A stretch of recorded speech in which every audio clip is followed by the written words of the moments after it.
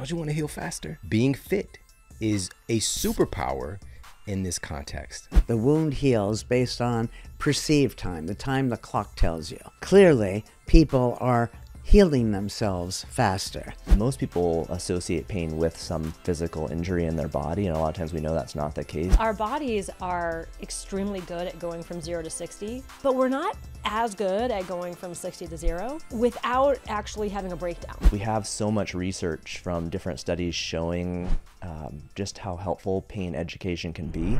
You know, there's so much fear and anxiety around pain when you're injured. We were talking about that before. You know, you just don't know, like, what's going on. Is this serious? Most people associate pain with some physical injury in their body, and a lot of times we know that's not the case. So there's a lot about pain education that can help reduce fear and anxiety, and just get people moving in the right direction so they don't become so fearful that they stop moving and suffer all those other, you know, deconditioning, atrophy, all those things that happen when you are sedentary and increase your risk of injury later. So, you know, when you look at the definition of pain, kind of the main body out there is the International Association for the Study of Pain. And the definition for pain nowadays is basically an unpleasant physical or emotional experience that they say is associated with actual or potential tissue damage. And I think that part, actual or potential tissue damage, is really important. And it's a recent change probably in the last 15 years. But most people, again, will think if I have pain, I have actual tissue damage, that something, I've torn a muscle or I've torn a ligament, or, you know, I've torn my meniscus, I've done something like that. And really, we have a lot of cool studies showing that your brain, we know pain comes from the brain now from these studies, but it's this experience outputted by the brain in response to perceived threat or danger. So we see situations where people will actually have pain when there's no tissue damage, but they believe there's the potential for it. And when you can make people believe there's the potential for tissue damage, you can create pain. So there's kind of crazy studies. A lot of them out of Australia. One of the most known pain neuroscientists is located in Australia, and he does a lot of study on this. So it's a fascinating area. You know, just the brain in general is fascinating, and pain is no different. Pain was looked at in this sort of linear relationship. It was called the Cartesian model, which is basically you would have something, basically pain came from the tissues of the body. So, and it would just, so you slammed your finger or you burned your hand or something, and basically the thought was, oh, you've got these pain sensors or receptors in your tissue that relay that pain message up to your spinal cord, up to your brain, and then tell your brain, hey, there's pain down here, you got to do something about it. And really, the more recent research on it has shown that it's more appropriate to think about it as danger receptors. We call them nociceptors. So they're these small nerve endings in the nervous system that basically detect high threshold stimuli. So if you think about, like, if you were squeezing your finger, if you slowly increase the pressure, in the beginning it's just pressure, right? But at a certain point you can activate those nociceptors, those high threshold receptors, those sensors, and they will then relay a danger message. So that's nociception. It literally stands for danger reception. And so that nociceptive message will travel to different regions of your brain, and then your brain basically decides, should I create pain?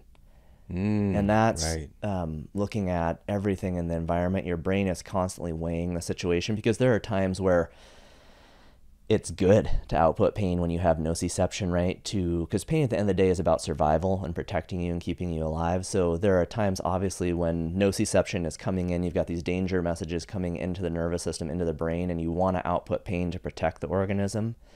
But then there are times where outputting pain could actually be harmful, you know? So one of the examples that's given quite a bit for this is, if you're crossing a busy street and you twist your ankle, if you're out in that lane, having pain in that moment is not ideal, because you're going to change how you move. You're going to slow down. You risk being hit by a car or a bus or something, you know? And so your brain has ways of blocking nociception. You can even, almost like a dimmer switch, you can turn it down and basically blunt that response so that pain isn't created, so that you can get out of that situation and be safe. And we see this all kinds of things, like athletes, soldiers. There's all kinds of stories of really traumatic physical insults where the person experienced no pain.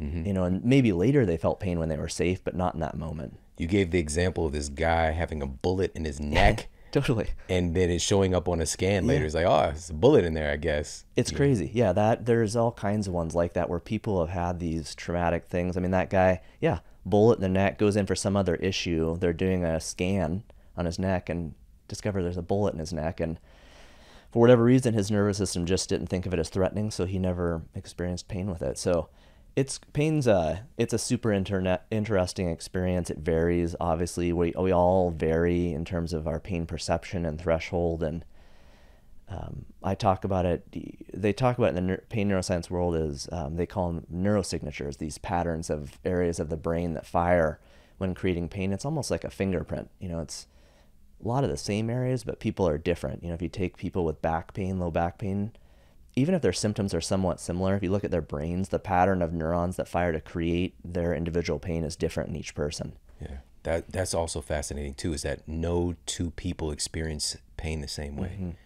In the history of humanity, all of us have a unique kind of signature, like you said, our fingerprint when it comes to pain. And it's based on, obviously, we've got these sensors in the cell. We want to talk about that in a moment. Our brain and nervous system, but also our perception of things, and also stress levels, various stress inputs that you talk about. And just to unpack this a little bit more, I want to talk about, you know, you also highlight something really important in the book, that pain is valuable. We see pain as just bad. We just want to get away from all pain. Pain is bad. But pain is a really valuable kind of educator in our system. For sure. Pain is a great teacher. I think when the nervous system, it can get tricky when people have chronic pain, you know, and even in those situations, a lot of times it still is a teacher, and it can help inform. If you can be aware and try to really cue in on all these factors that can influence pain, not just the physical body, but your thoughts and beliefs and stress and sleep hygiene and nutrition and all of these things that can influence your nervous system and can sensitize it.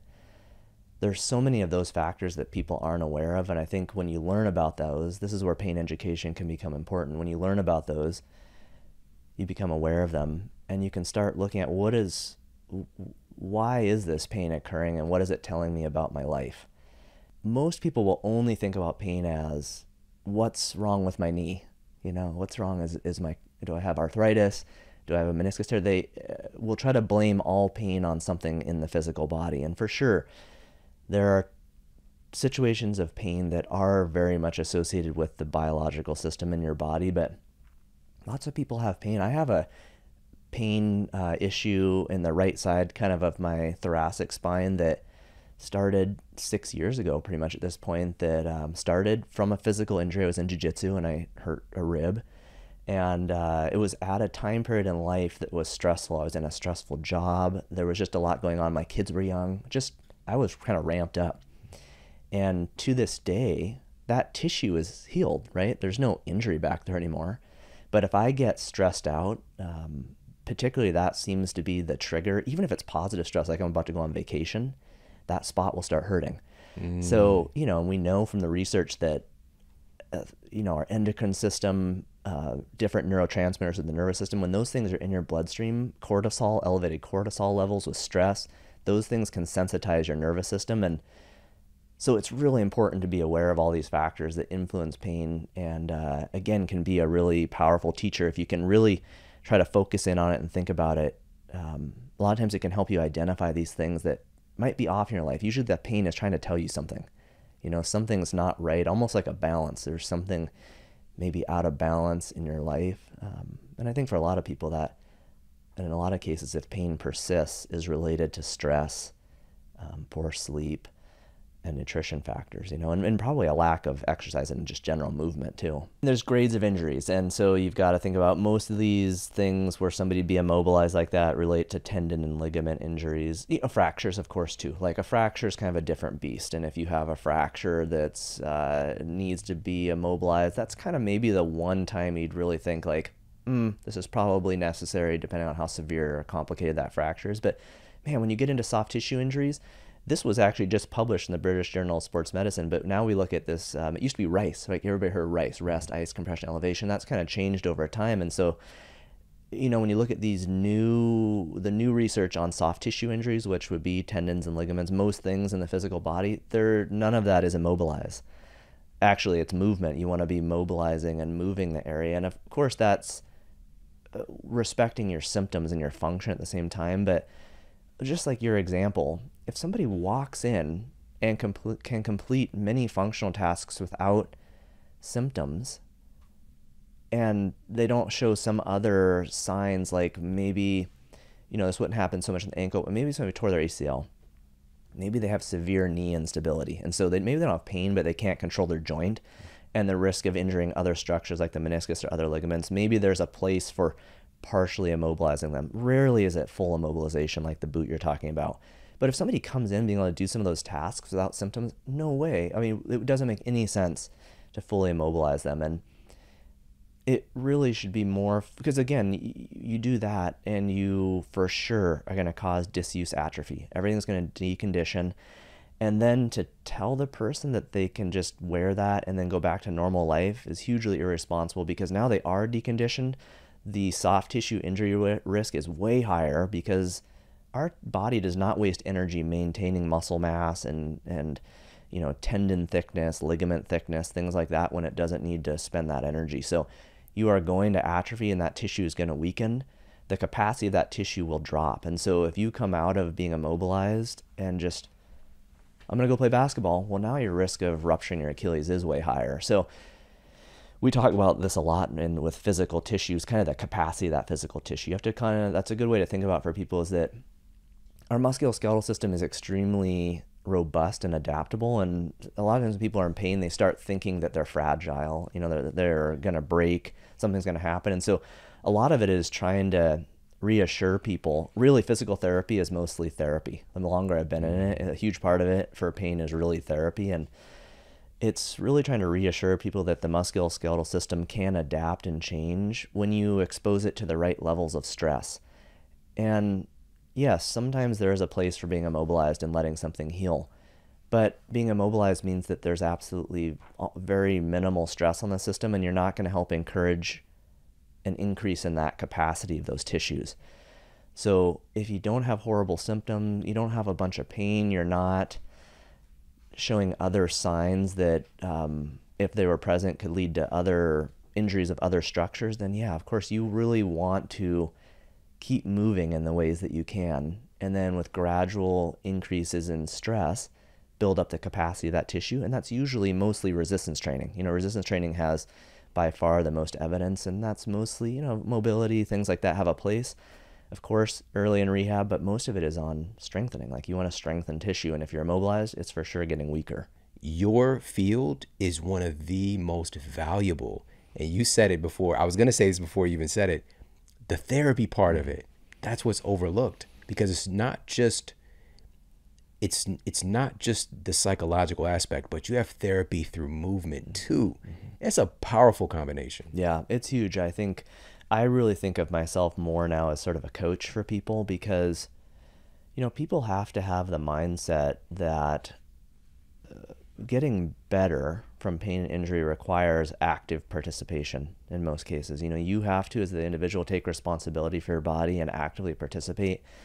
Too many people think of it as just this passive thing. I'll go I'll go see the doctor and they'll give me some medication. I'll go to the chiropractor, they'll adjust me and that'll fix it. I'll get a massage and that will fix it. And while there is a place for a lot of those things temporarily, by far the research shows that these active things like education, movement, and exercise have way better evidence in the long term for not only rehabilitation, but the kind of prehab idea of like helping to prevent injuries, or I want to say prevent, because that's never 100%, right? Like, we all get injured. It's reducing the risk of suffering an injury. And so, that component is so important for people to understand. And I think when you understand more about the science of pain and injury, well, not only are you less fearful when you do have those things come up, less anxious about what it means, you can I know for me, having this background, when I have pain or an injury, most things we get are more just kind of like irritations. It doesn't mean something's like really torn or damaged. in most cases, and so when you know that and you have that mindset and you have a plan, right? Anything in life that is unknown is scary. And so that's totally true of pain. When you don't fully understand it, you're more likely to be scared of it and threatened and feel anxious and fearful. And those things have been shown to actually make pain worse in a lot of cases. People will become more hypervigilant. They'll stress about it. And we see that when people move from like an acute pain state to a chronic pain state, there's usually those kind of factors where there's stress, anxiety, hypervigilance, fear, and those things kind of wind up the nervous system and make it more sensitive. So, understanding pain and injury helps to reduce some of those thoughts and emotions, and it gives you a path forward. And I think because there's so much evidence for active things like movement, exercise, of course, there's lots of other factors that we talk about in the book you want to think about. But because there's so much evidence for those, you can do those on your own. And if you are willing to take responsibility, you can pick up something like a book that has programs that aren't tailored to you specifically. It's not like I did an evaluation and gave you this program. But if you know how to modify based on paying attention to your symptoms, guidelines that are outlined in the book, you can take the programs, create programs for yourself, and basically make your body more resilient, get past pain and injury on your own. And I think that's a huge thing for people. Again, it's okay to go see a practitioner. Of course, you're not getting better. Go see someone if you want to implement some of these passive interventions temporarily. I still do manual therapy on people. I will work on them and do things as kind of a jump start to getting rid of pain. But the message at the end of the day should be there's a ton of things that you can do on yourself, and those have the best evidence in the long run. Whether it's from recovering from exercise and getting that beautiful adaptation that we want, or whether it's healing from an injury, you share in the book that process is really dependent upon our ability to shift over to our parasympathetic nervous system. That's where the healing really hits lightning speed. Yes. Can you talk about that a little bit? Yes, I think our bodies are extremely good at going from 0 to 60 and like maintaining there.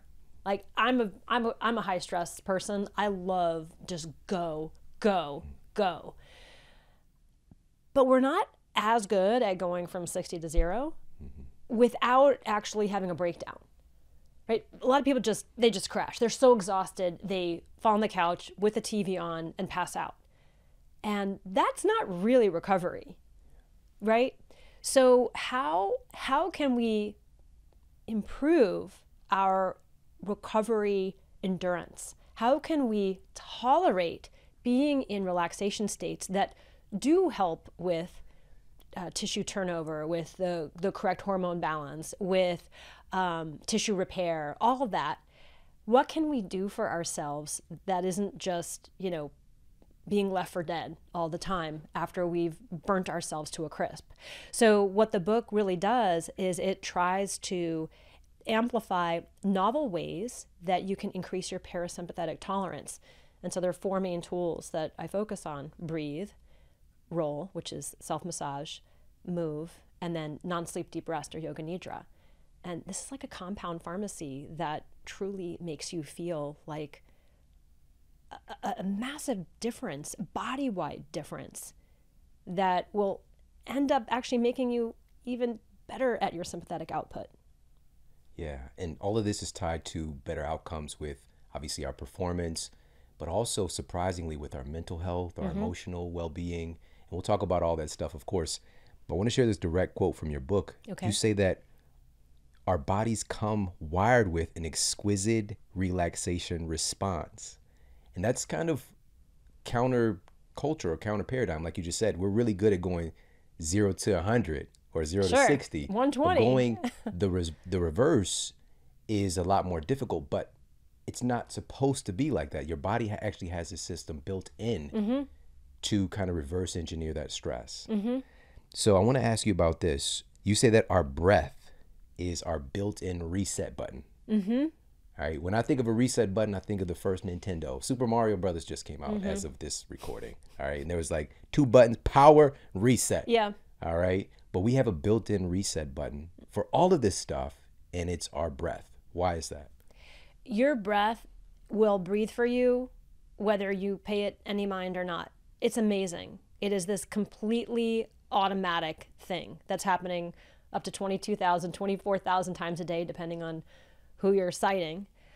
But if we are able to consciously control the rhythm of our breath and the cadence of our breath and how we're breathing, you can change your brain.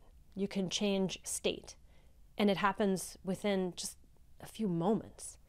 So there's wonderful research by, I highlight in the book, by Jack Feldman, who's actually a local neuroscientist. He's at UCLA. I mean, he's literally like just over the hill. Jack Feldman discovered in the brainstem the two different places that generate inhales and exhales. They didn't know where these were located until 1991, or they didn't know where inhale was coming. They knew it was coming from the brain, but they didn't know exactly where in the brainstem. So he found this location called the pre-Botzinger complex. But one of the things that he found was that the initiation for inhale is coming from there, but that initiation doesn't just go to the nerve that directs the diaphragm to contract. So the diaphragm contracts because a nerve called the phrenic nerve is telling it to contract. The diaphragm, which is your main breathing muscle, like any skeletal muscle, it needs a nerve to say, all right, contract now. So when this pre-Botzinger complex, or when the nerves within that tell the phrenic nerve to contract, they're also sending signals to lots of different parts of your brain. They're sending signals into areas that control emotion. They're sending signals that are also involved with the olfaction system, which makes a lot of sense, right? Our olfactory bulb. So they're going to many, many places throughout the brain, and they're also generating brain waves. Breathing has its own brain wave oscillation that's happening all the time. So it's not just affecting your ability to breathe in and out. Those brain waves are doing things to different parts of our brain that right now nobody really knows what those things are. But it seems pretty important that for some reason it's kicking off these waves that are happening all over the place globally. But one of the things that we know is if you change the rates of inhales and exhales, and there are a number of studies that have looked at them, but not like, we still need a lot more breath science. And I think we're in the new age of a burgeoning time of breath science to be able to learn more and more what are the ideal patterns that help certain individuals. And obviously there's never one thing that works for everybody. But you can change your moment-to-moment experience by adjusting how it is you're breathing. And that's really, really powerful. But I don't want you to get lost in your head about breathing, because breathing is a body-wide experience, which is why I wrote the book, Body by Breath, not brain by breath. I mean, the brain is super important, but breathing is really a body-wide experience that affects literally every system and structure of your body. I want to ask you about this because this is very likely the most important muscle that we don't train, the most important muscle that we're not really informed on. This might be the most important muscle, and you said it already, the diaphragm. All right, so please give us a masterclass understanding on the diaphragm as a muscle. The respiratory diaphragm is, in my opinion, the most significant skeletal muscle in the human body. It is the hub around which all of your body orchestrates itself. It's this odd-shaped trampoline-like semicircle locked into your rib cage. And if you've ever eaten skirt steak, by the way, you've eaten cow diaphragm. So that might be a reference point for some people if they're meat eaters, right? The skirt steak, it looks like a skirt, looks like a big hoop. And you have a right-sided and a left-sided diaphragm. You have the right side rib cage, left side rib cage. So we have a little bit of difference on the right and left side just to accommodate the shape of the liver. On top of your respiratory diaphragm is your heart. So your heart sits directly onto what's known as the central tendon of the diaphragm. So as you breathe, your heart is always going along for a ride with the diaphragm. The diaphragm also attaches to your lumbar spine. And so a lot of people with low back pain, one of the very conservative and smart things to start doing is to do deep breathing because of that relationship. But the diaphragm is attached to so many different tissues, both above and below, that are instrumental in generating core strength, postural integrity. The diaphragm itself is a passageway. I mean, diaphragm actually means partition. And so it's a passageway that allows for the input of food to be able to go down into this sort of, I don't want to say dirty, nasty area, but you don't want all this stuff coming up and getting into your lungs. So the diaphragm acts as a partition and a passageway to separate lungs and heart from visceral organs. The diaphragm is also a pump. It is constantly moving down and up as you breathe. And this pump action that the diaphragm has, it's like bouncing your organs below it. By the way, if your diaphragm weren't there, your organs would just kind of float up into your throat and out your eyeballs. It would be a mess. So the diaphragm acts as a gatekeeper to make sure that your organs stay where they need to be. And of course, if anybody is listening has a hiatal hernia, you know how problematic it is when your organs start to float up within the diaphragm. Your stomach pooches up, and it's a miserable condition. So the diaphragm helps to generate force for pushing matter out, right? So we use it to bear down, to have our bowel movements. We use it to urinate. We use it to cough, to get things out of our lungs. So it's moving stuff that's in the visceral region out into the toilet, but it's, or a baby out into the world, right? Or it's generating forces that can help move fluid out of the lungs. And obviously the diaphragm became very important in the last 3 years when people were having this, insane amount of lung infection due to the pandemic. So one of the really cool things about the diaphragm, I think that everybody should probably know, is related to aging. So your diaphragm is equipped with some of the most special muscle fibers known to the human body. I mean, your diaphragm is the one skeletal muscle that will go on contracting even if you're passed out drunk, even if you fall asleep. It has to keep contracting in order for you to stay alive. There's no other skeletal muscle you have that's going to do that for you. So it has these very specialized fiber types that are so enduring. But it also has fast twitch muscle fiber types that help for generating tremendous force. For example, in the case of childbirth. I mean, we always think of the uterus, but you know what's upstairs of the uterus? Your diaphragm is contracting like crazy to help push the baby out. But you can't feel it. That's the thing about the diaphragm. It is devoid of sensory receptors. In fact, there's only about 6 of them, and they're located in the crura, the parts that connect to your lumbar spine. So you can't sit here right now, Shawn, and tell me where your diaphragm is. You can tell me where your bicep is. You can take your mind and you could crawl it to your biceps, and you're like, I know where my bicep is. I can tell how short it is, or I can tell how long it is. But you can't sit there and sense the location of your diaphragm. You were created in such a way that you don't have to worry about the 22,000 reps a day that your respiratory diaphragm does. And that can be problematic because if your diaphragm is not, well, this is where I'm going to get a little bit on the body by breath. Your diaphragm may not necessarily be optimally being used in your body because of injury, because of the habit of posture, or because of our own emotional stuff. We may be short training our diaphragm from full range of motion. And our diaphragm can be better optimized, I'd say. I mean, culture has kept our bodies, in chairs and in front of computers, and we are more in a C shape now than we are in an S shape for the most part. And your diaphragm, I mean, you can breathe around that. Your airway will adapt to any shape. That's the amazing thing about this caster within your rib cage. It can accommodate any shape, and I can still breathe, right?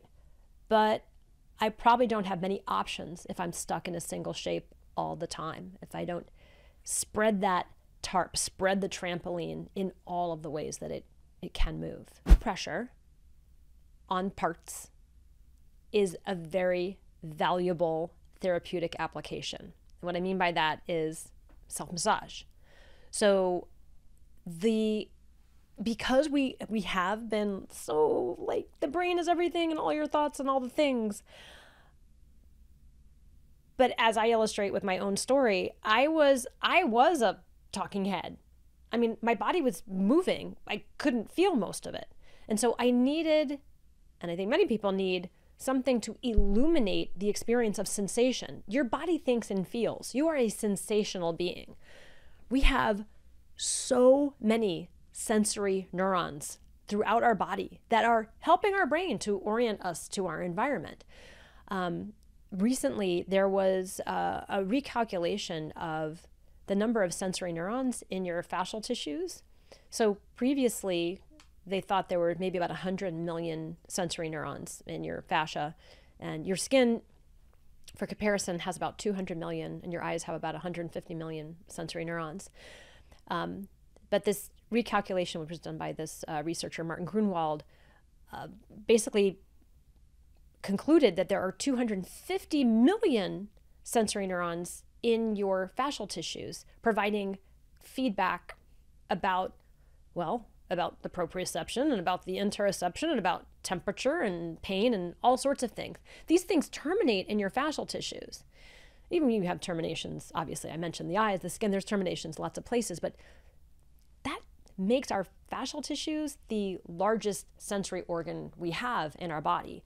And so, your brain is everywhere in your body, right? I mean, it's calculating it up here, but my body thinks in feels. My body thinks by feeling.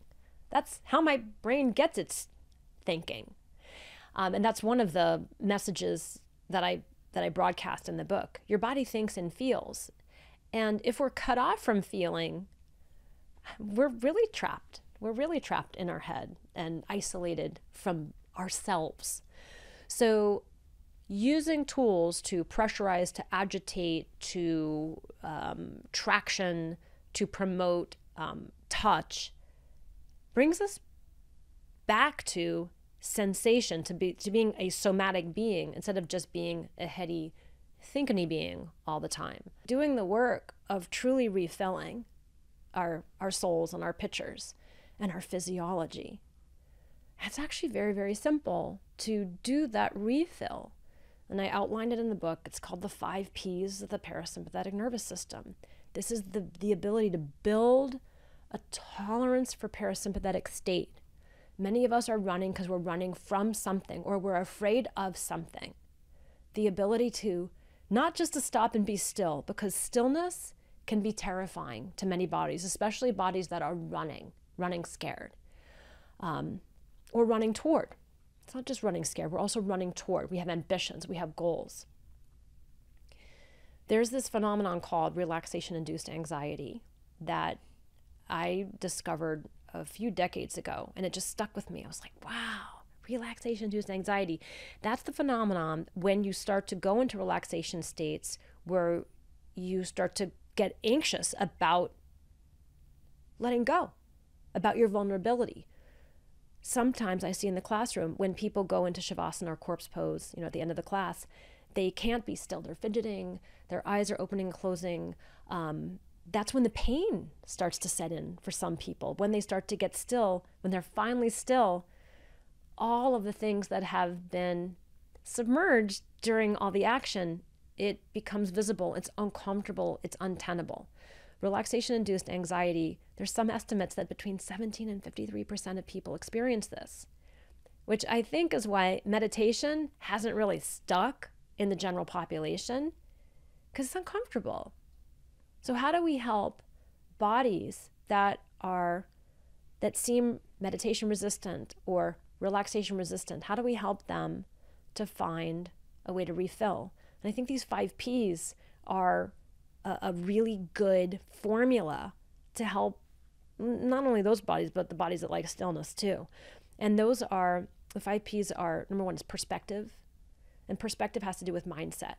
Like mindset, and those are throughout the book. In Body by Breath, I have dozens of them. But one of them is, all of me is welcome here. That includes the anxious part of me, the part that can't sit still. Oh, you're welcome here too. Come here, fidgeter. We're going to hang. You want to fidget? Let's fidget. The second P is place. Ideally, to truly relax, the place needs to be safe.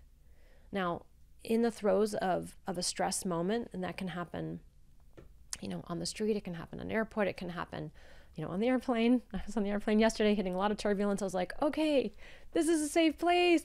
Didn't believe it at all, right? But I had to go through, I was like, okay, let me think of the physics of clouds and airflow and the airplane wings. I had to go there to make the place safe for me.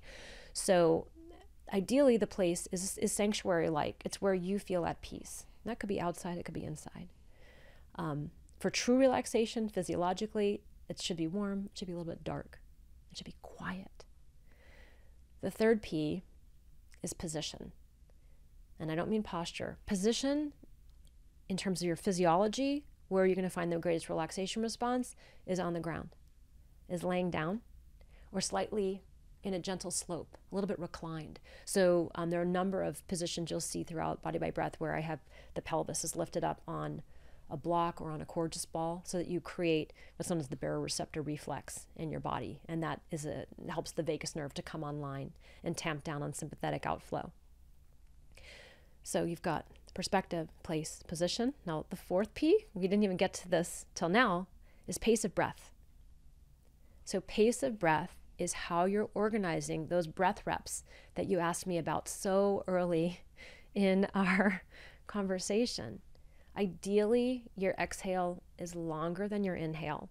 Now, there are paradoxical breath strategies you can do where you load your inhale, but for the just grand scheme, your exhales are longer than your inhale. That helps the vagus nerve to come online. And then the fifth P is palpation. Obviously, I use role model balls, but palpation means you are using something or even your own hands to press, to conform into different spots on your body. And ideally, there are these spots within the axis that I identify that are these kind of vagal portals of pressure that really help the vagus to also become more and more dominant and to quiet the sympathetic nervous system, to quiet these unknown braces, these unknown barriers to relaxation. Accidents and injuries happen in both younger and older demographics, but consistent exercise is proven to reduce the risk of injuries and accelerate recovery when injuries do occur. Now, does exercise provide a science-backed defense? A meta-analysis of 25 randomized controlled trials published in the British Journal of Sports Medicine found that specific forms of exercise, those being proprioception training and strength training, can reduce approximately 2/3 of sports injuries. Reduce 2/3 of all sports injuries if those types of training are utilized consistently. And the researchers found that overuse injuries could be nearly cut in half by utilizing those two forms of training. And proprioception training, if you're wondering about that, we're going to talk more about that later in the show. But proprioception is your body and nervous system being able to navigate your body in the environment, navigate your body in space, and training specifically so that your body is adapting to the conditions that you're putting it under. And so again, we'll talk about that a little bit later and how to do it, because you definitely want that in your superhero utility belt. So, does exercise provide science-backed defense against injuries? Yeah. And also, another study, and this was looking at the influence of exercise in injury healing of older adults aged 55 to 77. And this was published in the Journals of Gerontology, Series A. They had 28 participants, and they split them into an exercise group and a non-exercise group. Then the researchers essentially stabbed the study participants to see how fast they'd heal. Guess what? Stabby. This reminds me of Harlem Nights. She was like fighting with Eddie Murphy's character. She was like, "Nah, I got to cut you." But they gave him a little wound, a little cut. They didn't just come, like scream stab them, but just gave him a little cut. And interestingly, they had the exercise group begin exercising 3 times a week for a month prior to cutting them, and then had them continue their exercise program afterwards. All right, so they got them fitter first. So they're already in motion, right? They're exercising 3 times a week prior to prior to getting this wound. Now, after compiling all the data, the exercise group healed about 25% faster than the non-exercising control group. Don't you want to heal faster when shit happens? Don't you want to heal faster? Being fit is a superpower in this context. Now, the question is, how does it work? Well, number one, exercise is a key driver of circulation, right? So our cardiovascular system, blood is providing oxygen and nutrients that aid in repair. Movement delivers nutrient-rich blood supply to the site of an injury. It's just what it does. It's what your body does when we're moving. There's this wonderful statement in higher echelons of physical therapy that says, motion is lotion. Motion is lotion. Where there's another guild of, injury treatment that's just like, don't do anything. Just like kind of debilitate an organ, a tissue, a site of the body that's injured, and don't move it at all. When in reality, not doing anything is one of the worst things you could do. Now, this doesn't mean if you have a severe leg injury that you go and you're doing box jumps and squats, all right, back squats. It means that do what you can. If you can get some steps in, if you could do a stationary bike, if you can work on your upper body, do what you can to get some blood flow, to activate those myokines. And again, your muscles are an endocrine organ. It's going to help with pain. It's going to help with the adaptation. It's going to release anabolic hormones that help to repair things like HGH. The list goes on and on. A lot of benefits. So number one, circulation. Another reason why exercise is so effective in preventing and also accelerating the healing of injuries is waste removal via the lymphatic system, via our blood, via our eliminatory organs. Your lymphatic system is your extracellular waste management system, and it's a site for the immune response, the inflammatory response of our body. That's the immune system. So when you have an injury, your immune system is there to take control and kind of recruit all the elements in order to heal. That they create the inflammation, calling in the troops. And so to help to flush out metabolic waste, your lymphatic system is going to be important in that. And your lymphatic system doesn't have a pump like your circulatory system does. And so your moving is required in order for you to move out the garbage. All right. So again, waste removal. Another aspect of why exercise is so important in this particular regard is the production and release of stem cells. The Journal of Muscle Research and Cell Motility affirmed that exercise can boost the supply of adult stem cells. Now, what do stem cells do? Stem cells become whatever you need. Stem cells become, if you need muscle fibers, if you need new tissue for your meniscus, right? Stem cells have the capacity. Now, with adult stem cells, they're more specialized, all right? They're not like totipotent and pluripotent stem cells that we talked about with Dr. Bob Hariri in a previous episode. He's one of the foremost experts in the world in stem cells. Put that for you in the show notes. But there's a lot of capacity with adult stem cells. And again, you're not going to be secreting. You're not going to release. You're not going to bust out your stem cells if you're not moving your body. In particular, weight-bearing exercise really helps with the release of stem cells. Another reason why exercise is so important and valuable with accelerating the healing from injuries and preventing injuries is the myokines. Going back to the myokines. Research published in Advances in Clinical Chemistry states, quote, exercise-induced myokines can exert an anti-inflammatory action that is able to counteract not only acute inflammation due to an infection, but also a condition of low-grade inflammation. All right, so effective against infections, effective against inflammation from an injury. Myokines are that deal. It is the most recent mind-body unity studies that we ran. And did this with Peter Ungel, my graduate student. So we take people and we inflict a wound. Now, I'm not sadistic, and even if I wanted to really hurt you, the review committee isn't going to let me. So it's a minor wound, but it's a wound. And people are in front of a clock. And for a third of the people, again, unbeknownst to them, the clock is going twice as fast as real time. For a third of the people, it's real time. For a third of the people, it's half as fast as real time. Most people would assume the wound's going to heal when the wound's going to heal, right? Based on, quote, real time. But that's not what happens. What happens is the wound heals based on perceived time, the time the clock tells you. Right. So clearly, people are healing themselves faster.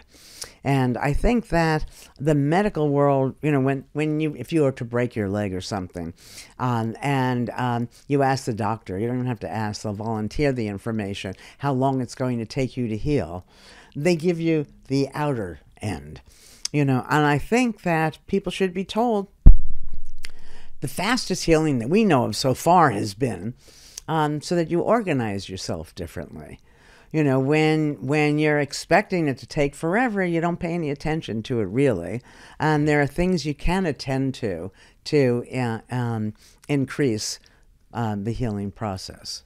It's interesting. I have a close proximity situation. Last year, I tore my calf muscle, and the prognosis was 4 to 6 weeks to return to normal activity, and I did it in 3 weeks. Yeah. I was, you know, doing squats and lunges and all the things. And what I share with my audience, and also, funny enough, I was doing a talk in Mexico shortly thereafter and talking about some of the benefits of being fit and whatnot. And there is some data affirming, you know, if you are fit and you do have more resilience against injuries and recover faster. But the most important thing was my thought process, because I immediately, as soon as I heard the prognosis, I was like, I'll do it faster than that. Yeah, no, that's beautiful. That's the way we should all be. Smashed my ankle years ago. Didn't break it, smashed.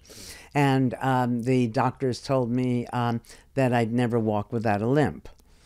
Now, I don't really listen, so I didn't remember that they told me that. And, you know, it hasn't affected my tennis or anything else. You know, I don't have a limp. What people need to understand is that medical science, like all science, depends on experiments that can only give us probabilities. If you run an experiment and you do the exact same thing again, which you can never do, exactly the same thing, you're likely to get the same findings. Those probabilities are translated as absolutes. All right, so if most people take 4 weeks to heal, doesn't mean all people take 4 weeks to heal. And this came home to me years ago in the oddest situation. I'm at a horse event, and this man asked me if I'd watch his horse for him because he's going to get his horse a hot dog. I'm a straight A student. I'm the one you hated. You know, I mean, I memorized everything. I know horses don't eat meat. And I had to keep myself from laughing at this man. He comes back with the hot dog, and the horse ate it. And I loved it. Most people would, you know, so I knew that everything I thought I knew could be wrong, but the reason I loved it is that opened up a world of possibility. That means everything that we know can be otherwise. So this is really bringing to bear, and I want to encourage this in everybody. And this is something I try to do frequently, and also myself, because you can catch yourself being the expert. Sure.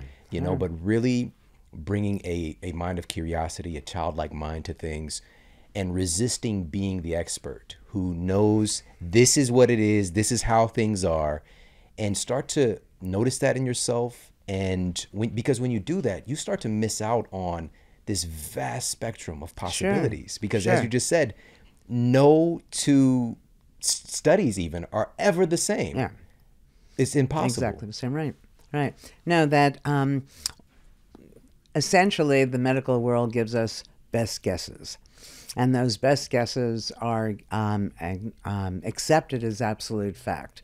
And there are some things that some doctors say, not the best doctors, but that I can't, in today's world, it's just mind-boggling to me that they would tell you, you have 6 months to live. There's no way they can know that. You know, and there are lots of things that are done that I think are implicitly following the hanging crepe philosophy. Do you know what that is? Many years ago, when somebody was dying, they'd hang black crepe. And so the hanging crepe philosophy is, I could tell you you're going to die. I could tell you you're going to live. If I tell you you're going to live and you die, I'm going to get sued. If I tell you you're going to die and you live, you thank me, all right, basically. Yeah. And so they were by nature taking the more limited view, the more negative view. Now that we know that these things become self-fulfilling prophecies, you don't have the right to lead somebody down a path that's actually going to cause them harm. And that's the message for people, to know that we cannot know whether something is possible or impossible. But if you don't try, clearly, then you're not going. Exactly. You're welcome. And also, this is I'm holding back my excitement. Don't hold back. All right, it. Here we go.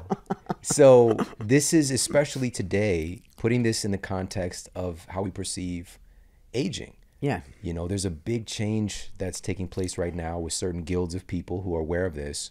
But you have one of the coolest studies on elderly men. Let's talk about that. Okay, so this was the first test of the mind-body unity. So remember, we take the mind and body, we put them back together in our minds. Then wherever you're putting the mind, you're necessarily putting the body. So we took old men.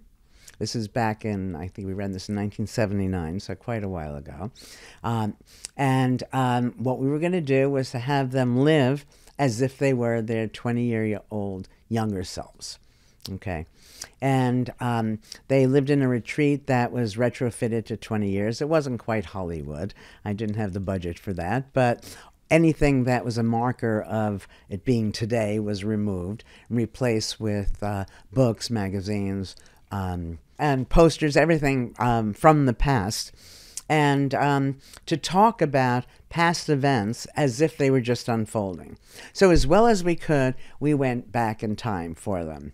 As a result of this, it was remarkable. As a result, the hearing improved. When have you ever heard an 80-year-old's hearing improve without medical intervention, or even with medical intervention? Their vision improved, their memory, their strength, and they looked noticeably younger by the end. And so that was the first. It was exciting and reason to continue with all of this. But I had a personal experience that was driving much of the research.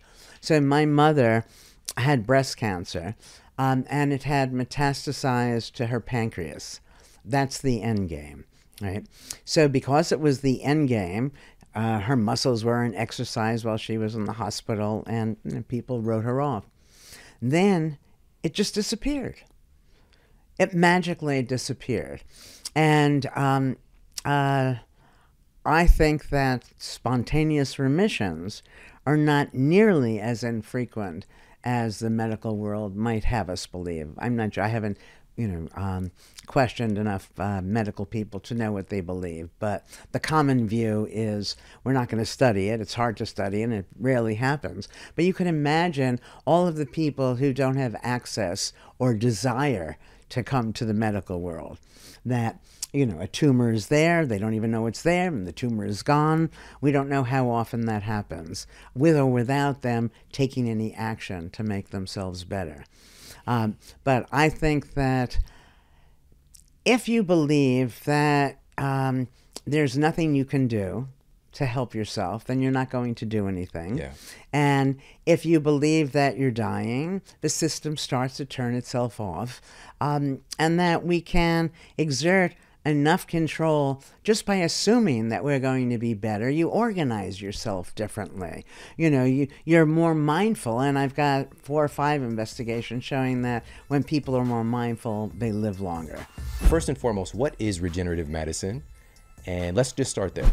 Yeah, at a very high level, it's basically just repairing or regenerating tissue back to a previous state. So you're basically trying, if your body's in a degenerative state or if there's some sort of damage, you're trying to take that back to the way it was. So the perfect example is like a tear in the muscle or tendon. So instead of getting, the standard of care would be like surgery. Like you have to go get surgery, you sew it back together, and then you're kind of on your way. So instead of having to get surgery, is there something we can do to kind of manipulate the body so that it will heal?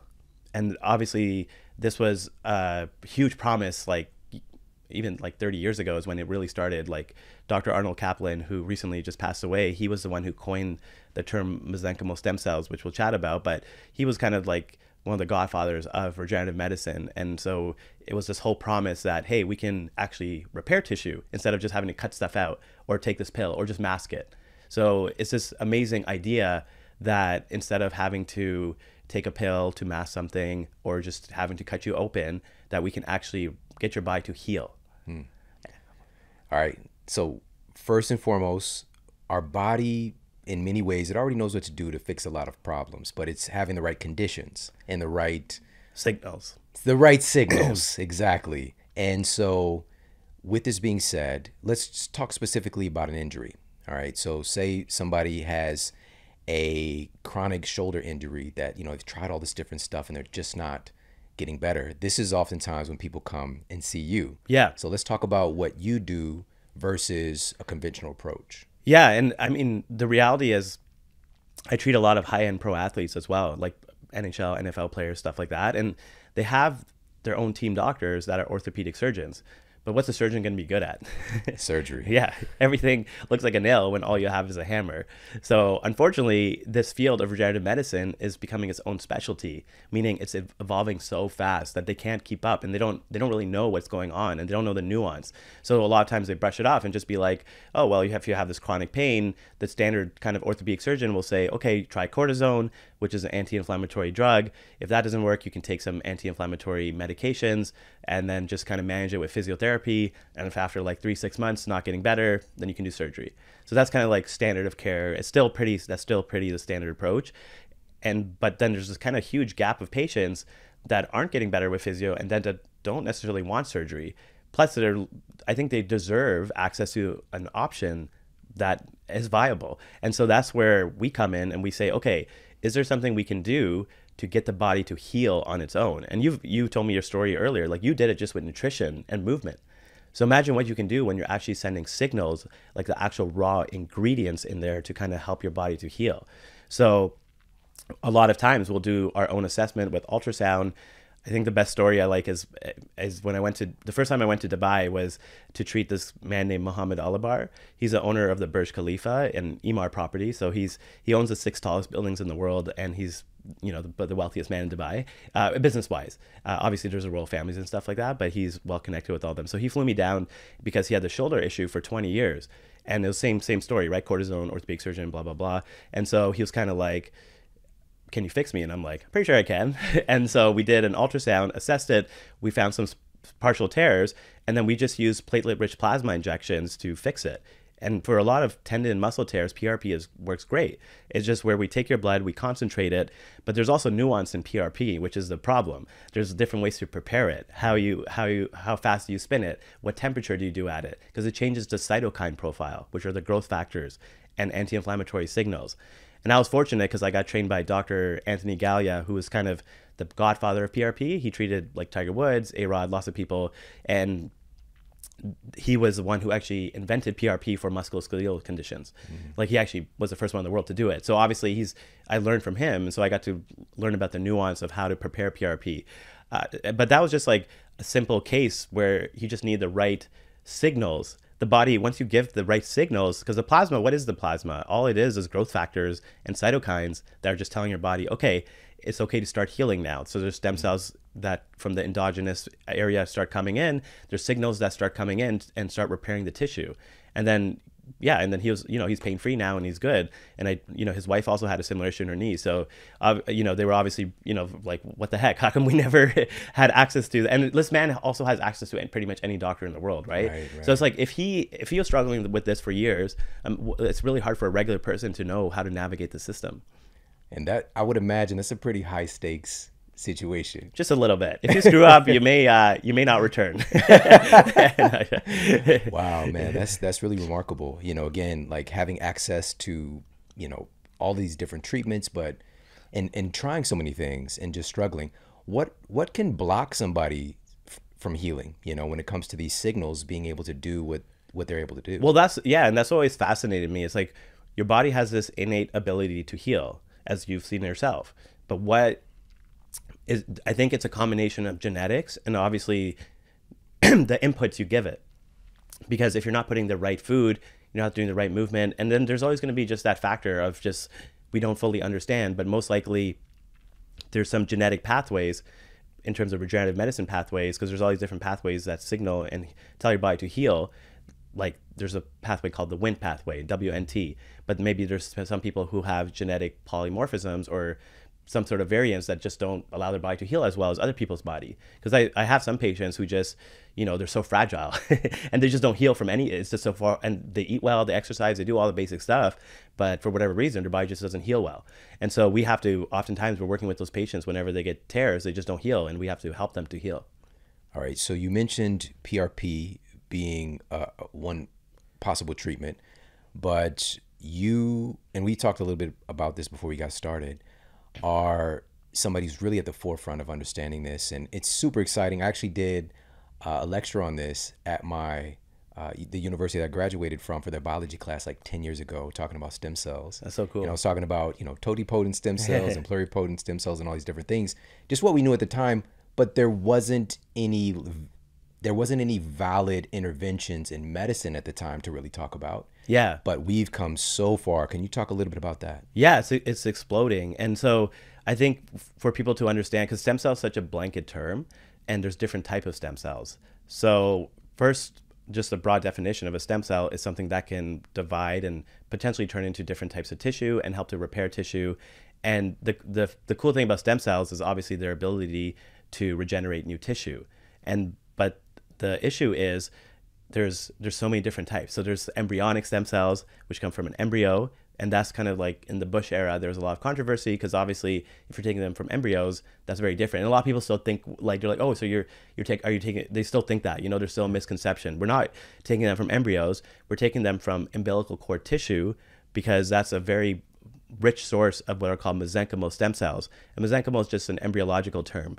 But the point is these mesenchymal stem cells are still very pluripotent, meaning they can differentiate into different types of tissue, but they're not totipotent, meaning they can't turn into any type of tissue.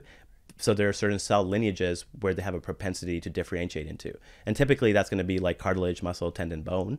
But we still use it for other organ systems, not because we're trying to necessarily, we know it's not going to regrow you like a new pancreas, but what it can do is it can improve the microenvironment and allow your body to improve that chronic inflammatory process that's causing that degeneration in the pancreas with like type 2 diabetes. That's why there's been trials done where you inject just mesenchymal stem cells into the pancreatic arteries and patients can actually get off insulin. And we've treated patients with that too, with type 2 diabetes. But so mesenchymal stem cells have this amazing ability to heal and reduce inflammation, but then it's like, okay, can we engineer these cells to control the signals? And this is the part that I'm really excited about. It's called synthetic biology. So meaning instead of just taking umbilical cord stem cells and manufacturing them and then injecting them in, we actually genetically engineer these cells in a lab. And then how we do that is using skin biopsy. So we take a skin biopsy from a patient, it can be from your own body or it can be a donor, and then we use cellular reprogramming. And this is kind of pressing like the reset button on the cell. It's called the Yamanaka factors. And Professor Yamanaka was a Japanese Nobel scientist. And the reason he got the Nobel Prize is because he figured out these are the 4 transcription factors. If we overexpress them, you can turn any somatic cell. So you could take any muscle cell, fat cell, skin cell, and you could turn it back into a baby stem cell, which is like embryonic in nature. How crazy is that, right? It's always hard to comprehend. It's like, wait, you mean I can turn anything in my body back to like a baby again? Like essentially that's what he did. That's what he discovered. But the problem was with these, what they're called induced pluripotent stem cells or iPSCs. Or I like to just call them Yamanaka stem cells, easier to remember for people. So these Yamanaka stem cells, the problem was they're like embryonic. So they're too much stemness, meaning they can turn into tumors or they can keep growing.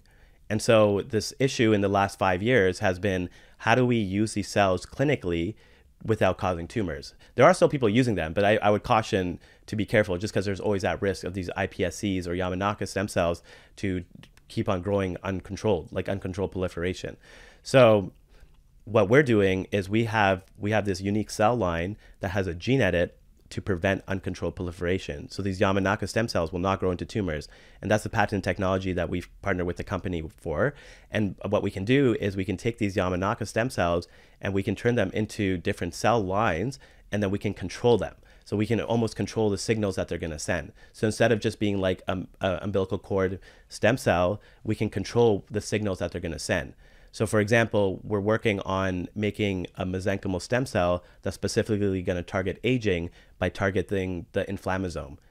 So it's genetic engineering. And then we can also create like beta islet cells for the pancreas. That's already been done in clinical trials. There's what's called iPSC-derived dopamine-producing neurons, which can be transplanted into the brain for Parkinson's, and that's clinical trial was published this year. And the results were amazing. Patients actually go into remission, and you actually get growth of new neurons.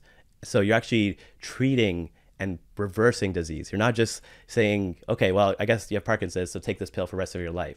So that's why it's such an exciting field. So it's kind of this intersection of cell therapy and gene editing and gene therapy coming together for kind of that next generation of cell therapy. And this would, I would imagine, be a much more lasting treatment versus, you know, something, again, you got to take a pill every day or whatever the case might be.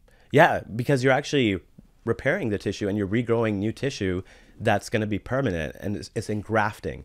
So this is already happening, and this is just the beginning. So imagine where we're going to be in like 5 years or 10 years. It's going to be amazing for people with like chronic illness. All right. So, and I want people to really get this. So essentially the data or the signaling, which once you said this just now, it just makes complete sense because, you know, we're so fascinating. Life is so fascinating, but there's data when we're born, there's data in our cells, in our genes to make an adult. The data's there, right? But it's just a matter of signaling. It's a matter of, I would imagine, you know, certain things getting read a certain way. The same thing holds true as an adult. There's data there for a younger you. Mm-hmm.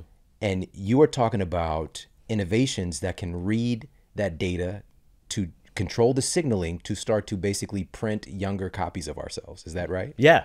And that's the holy grail, I would say, of anti-aging medicine would be epigenetic reprogramming, which means basically imagine one day we can just reprogram all your cells back into a younger state, which is not science fiction. Like, I think that would happen at some point.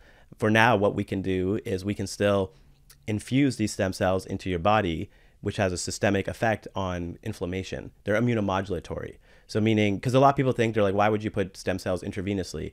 Because they think, you know, you're trying to repair tissue and regrow tissue. But the first generation stem cells, especially, more than anything, are signaling molecules, meaning they are going to help to reboot or reprogram your immune system, which is called immunomodulation. And that's why it's been shown to help with like inflammatory bowel disease, rheumatoid arthritis, lupus, all these different conditions that are autoimmune based, because it's rebooting the immune system, because your immune system's kind of becoming haywire. So it's like, how do you get it back to a state where it's sending the wrong signals anymore? Hey, if you like this video, make sure to check out this video right here. Mindfulness, as I study it, has nothing to do with meditation. Meditation is fine, this is just different. It's the simple process of noticing. And when you're noticing, the neurons are firing, and 45 years of research shows that it's literally and figuratively enlivening.